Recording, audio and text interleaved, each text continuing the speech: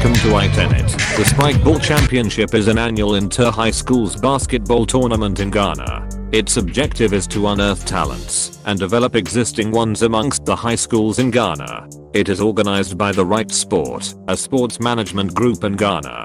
The Sprite Ball Championship began on the 2nd of January 2007 at the Aviation Social Center, Accra. It commenced with over 30 senior high schools participating in the competition.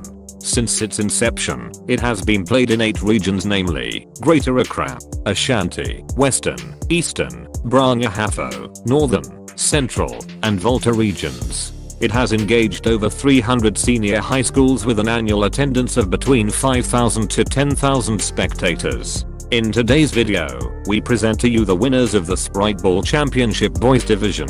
If you are new here, kindly subscribe to the channel, and if you are old here, thank you for watching our videos. Tell us the topic you want us to make video about in the comment box below.